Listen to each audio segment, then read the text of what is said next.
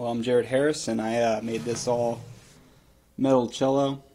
It's completely sheet metal, all the way from the headstock down to the body and neck. Everything, the fingerboard and the faces, this is all sheet metal. And then the only parts that aren't metal is the 3D printed parts, which is the bridge and the pieces down here for the end pen. So pretty much everything here is also designed by myself. This is a completely different approach than the Stradivarius style.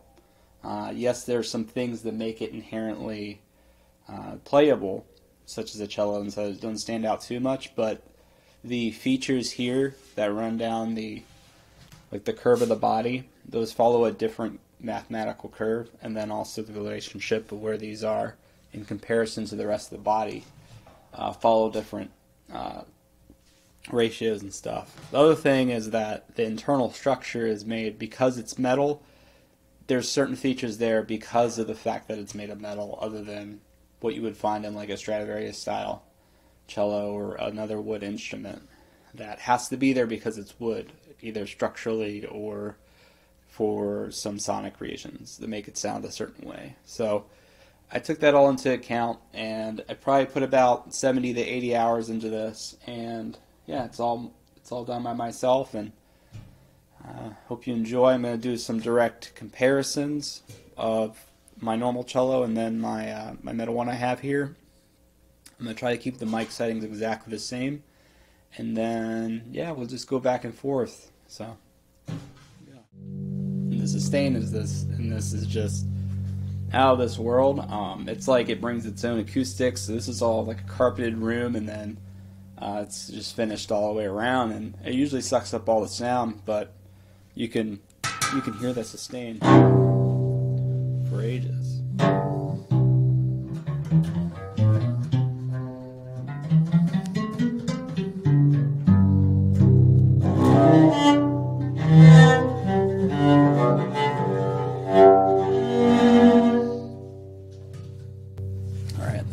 Take a comparison to the wood one.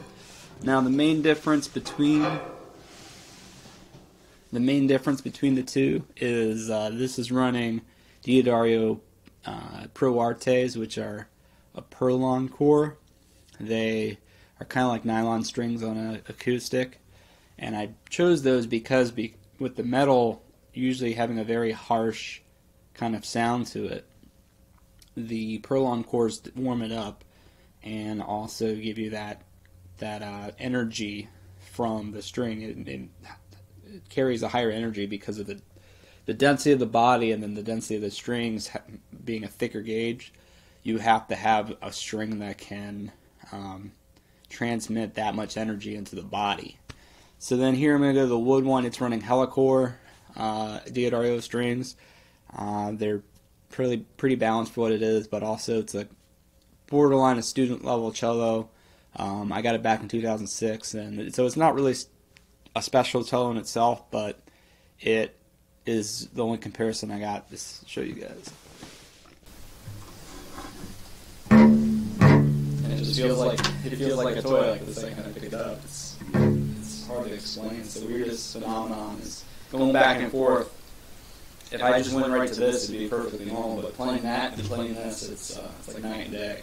The other big thing is that this, pun intended, is 6% bigger than this one. So for every, I think this is 28 inches or 26 inches in length, this is 32, something like that. And so if you were to take that, put them right next to each other, the scale length and everything's 6% bigger, and that's just to give it a little more volumetric efficiency for the frequency range. So a little bit of science there. Let's just get into this.